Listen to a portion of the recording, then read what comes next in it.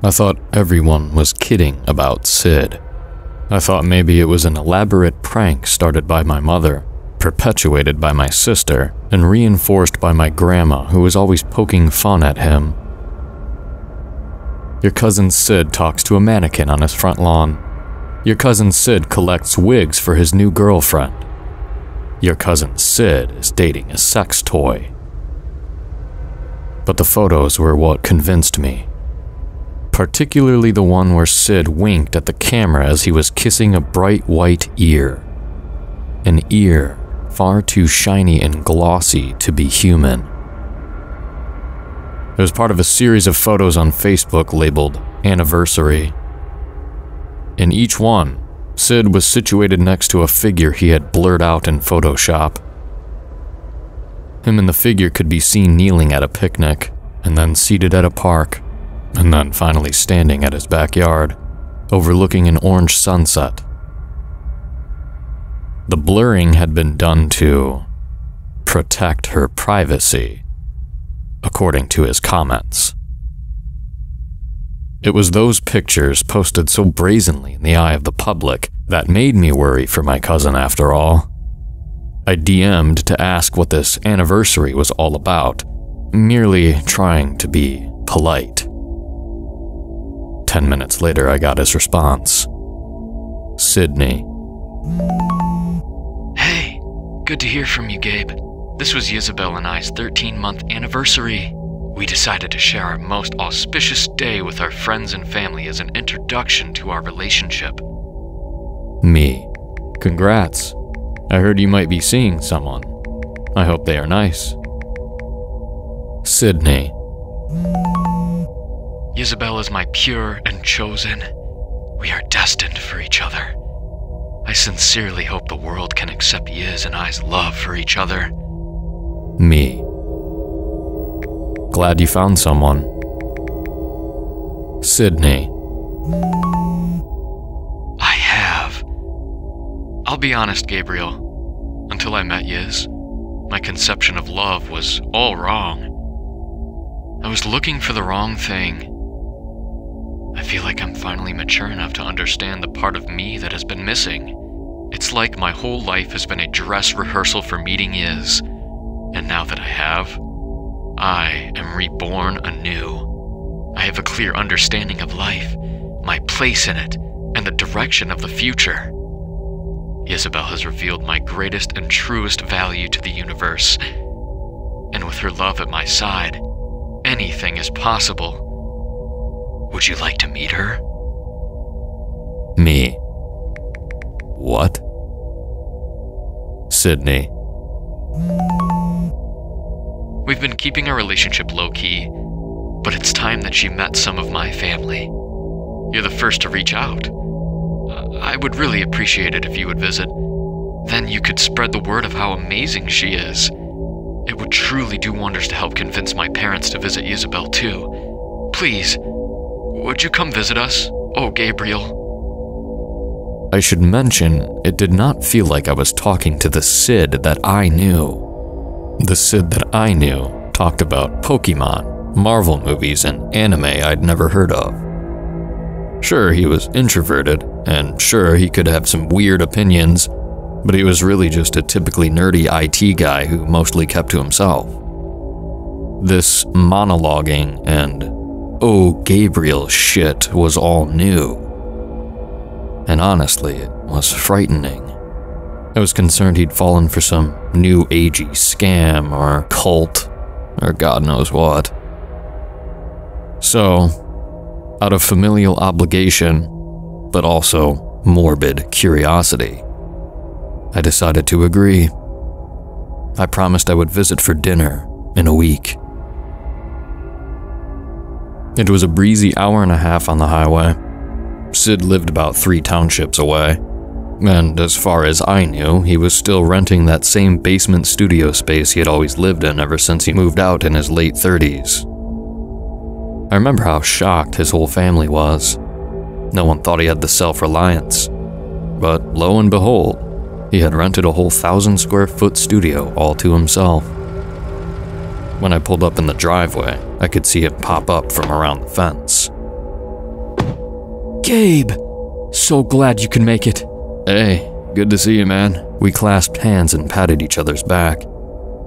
Sid was never much of a hugger, so I was surprised how hard he embraced me on this occasion. At first I thought it may have been a veiled plea for help, like he was desperate for something. But as soon as we let go, I saw his face. He was beaming, genuinely overjoyed by my presence. She's going to be so happy to see you. She's going to love you. I smiled and tried not to be weirded out by the comment. Instead, I revealed the bottle of red and white wine I brought for the occasion. I didn't know which you'd prefer, but I figured options would be Isabel doesn't drink. Oh, well. I also brought non-alcoholic lager that I'm a big fan. Isabel doesn't drink. He looked at me, slightly annoyed, as if I hadn't heard him the first time. I wasn't sure what he meant by the comment. But then, after a brief consideration, I believe I understood completely. Right, of course. Isabel just doesn't drink. No, not at the moment. But this is something that may change. I looked at him dead in the eye to get a sense if he was joking about any of this. He wasn't. I left all the drinks in my car. We ventured to the backyard of the house, and there, with a descending stone staircase, I could see his entrance to the basement flat. Please don't mind Isabel's lethargy. She's been busy in the yard all day, so she'll remain seated for the next little bit. I wanted to laugh. This was already sounding so ridiculous, but I also wanted to play along, to see where this was going. So I simply smiled and nodded. As soon as I went through the door, however, my giggles vanished, replaced by a tight constriction in my chest. Sitting across the entrance was a person-sized porcelain doll.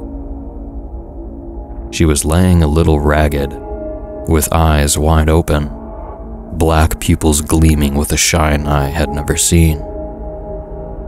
Something about seeing a doll that large, I found immediately disturbing, as if there was a possibility that maybe a psychopath was hiding inside, pretending to be limp.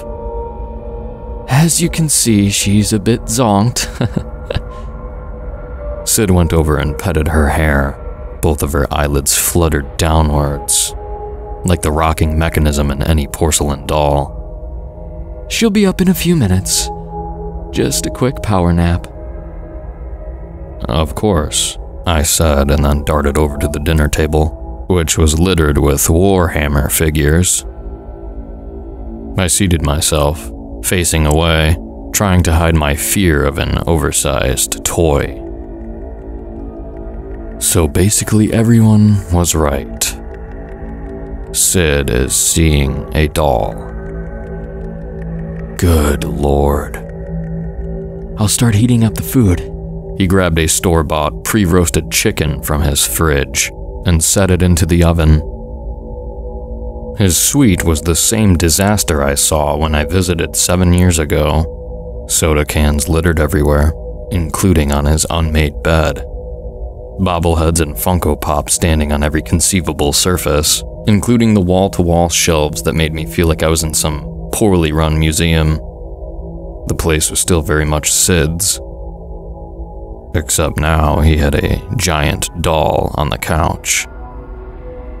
So, where did you find her, exactly? I cut to the point. Sid clicked some dials on his rice maker. Isabel? I met her in the field. The IT field? No. Just the big grass field, beyond the yard. I turned to look out his small basement window. Although it was lightly fenced off, Sid's yard connected with a large grassy plain. City property. Underground reservoir, I think. So, you just found her walking around on her own? Through the grass? Sid sat across from me, picking up some Warhammer figures. Yes, well, I was getting out to photograph my Tyranids in the bush, and before I knew it, some of my figures started to move on their own. Like this. He put down a soldier, and I watched as it slid across the table, as if dragged by a magnet. The little space marine ended up in my hand. What does this have to do with Isabel? Then all of my figures started moving, surrounding me in a circle. It was unreal. And when I finally looked up, Isabel was standing there, overseeing everything. I lifted the tiny marine, inspected the underside of the circular base, then dropped it immediately. What the fuck?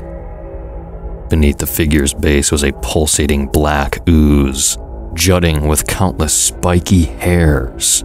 The hairs grabbed onto the table's surface and pulled the figure upright again. I see you found them. The micrites. The mic what? Everything in my house has them. Watch. Sid stood up and patted his leg, whistling across the room. Oh, Vault Boy! A yellow and blue bobblehead skittered across the floor like a demented spider until it was at Sid's feet. He leaned down and gave it a pet. You mind tidying Daddy's bed? The bobblehead bobbled. Then it scurried over to the sordid sleeping space. Black gunk tendrilled from beneath Toy's base, entering the empty pop cans and moving them away. Then, like a pair of disembodied hands, the ooze also lifted and folded the covers of Sid's bed. At this point, I was standing up in my chair, thoroughly freaked. Are they bugs? No. They're a part of Isabel, little essences of her. I turned to the sleeping doll, noticing her head twitch just a little. You're saying Isabel is filled with them? No. Isabel is the micrites. I moved away from a Gundam figure near the table leg, not wanting to be near any toy whatsoever. I know it's a lot to take in. I was scared at first too. But you see, Isabel is just a person like you or myself. I gave him a look that said, "You've got to be shitting me." Hear me out. Isabel is from a place where they're beyond the need of bodies. She won't say where, but I do know it's somewhere near the Pleiades star cluster. My jaw dropped further. So she's an alien? Not quite. It's more like her consciousness has been uploaded to a colony of nanomachines. She's a person whose thoughts are now in a liquid robot that arrived here hundreds of years ago. Both my hands glued themselves to the top of my head. It was the most incredulous I had ever felt. Okay, you keep calling her a person, but all I've seen is black ooze around your house. She's very much a single entity. The majority of the micrites inhabit that porcelain body. She's attached to it, and can you blame her? It's gorgeous. 19th century China, I think. As he said the words, I could see the doll begin to stir. Her arms lifted above her head. Was she stretching? I backed away, instinctively heading for the door. I was halfway there when Isabel suddenly stood up on 2 feet and stared at me. I froze. As far as I could tell, her head and limbs were made of porcelain, but her torso and joints were made of soft fabric, like any old Victorian doll. There must have been bucketfuls of those micrites inside, filling her with the muscle and sinew she needed to lift, move, and blink at me with those glassy, cold marbles. Gabriel Worthington. Her mouth lowered and lifted like an antique puppet's. It is a pleasure to finally meet you. I was too afraid to turn back now. My eyes were glued. Won't you be joining us for dinner? I've heard so much about you. Her voice sounded like what sand might sound like if it learned to talk. Dinner? Yeah. Sid walked over to his rice maker and gave a thumbs up. How glorious! The rice is ready. I'll get the cutlery.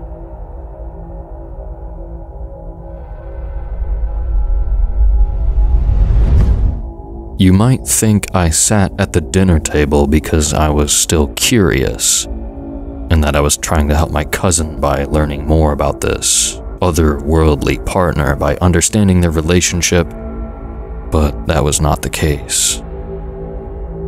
I sat at the dinner table because I saw a shadow drip off the ceiling and pool around the doorknob of the exit.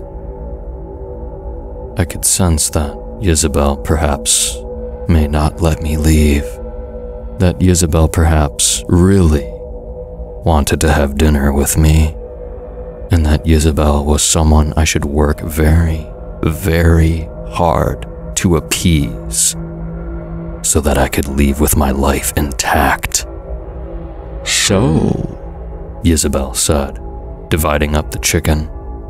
Sid tells me you're married. Why couldn't your wife join us? I looked at Sid, who didn't seem to notice the question. He was grabbing Cokes from the fridge. Oh, yeah. Sorry about that. Valerie is really behind on work, so sadly she couldn't make it. Isabel's glossy hands had articulated fingers. With each of her movements, I could hear the porcelain scrape on itself. She used tongs to pluck some of the chicken pieces and lay them on my plate. That is a shame. Does your wife often disappoint you? I stared at the meat on my plate and at the deadness of her pupils. No, not at all. I love her very much. She just gets busy with her job. Isabel doled out the rice next. It was very eerie to watch a doll set the food. 2 large portions for the humans, and a tiny portion for herself. Sid tells me that he's had many women disappoint him, and that it's quite common in this day and age. An epidemic. I watched Sid as he handed me the Coke and smiled a little sheepishly. Well, I just think girls are a little too picky. Maybe a bit mean. He swept some Warhammer off his chair before sitting down.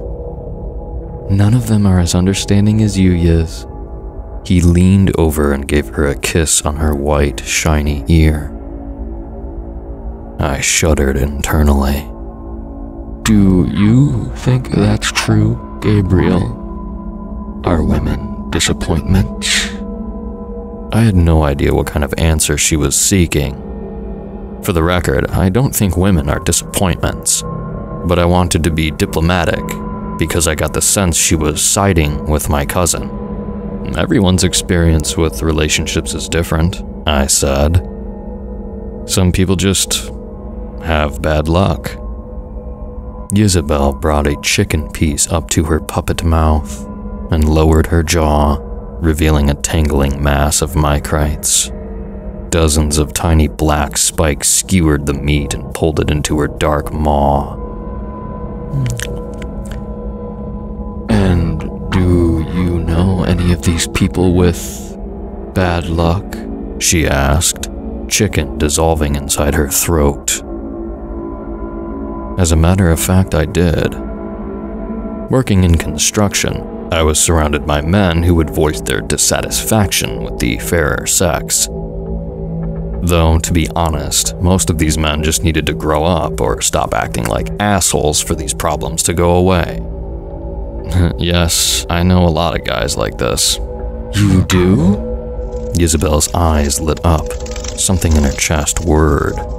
If this dinner was about placating this doll, this seemed to be the right track. Yeah, it's prevalent at my work. In the trades. Isabel stood up from the table, mimicking the movements of a person rather uncannily. She picked up a box lying near Sid's TV and brought it over to me. It was filled with Hot Wheels, action figures, Warhammer, and other collectible toys. Please, she said. You must offer these men anything they want from this box. Whatever they want. Sid took a sip from his soft drink, eyeing his paraphernalia. But yes, those are pretty rare. I was arranging those for eBay. Isabel's hair began to lift and flutter, as if filled with static, as if a large charge of micrites had entered her head. I could tell Sid was as uncomfortable with this sight as I was. I make you feel happy, don't I, Sydney? My cousin wiped his mouth and practically bowed. Yes, of course, Isabel. You're my pure and chosen. Then don't you think other men deserve to feel happy, too?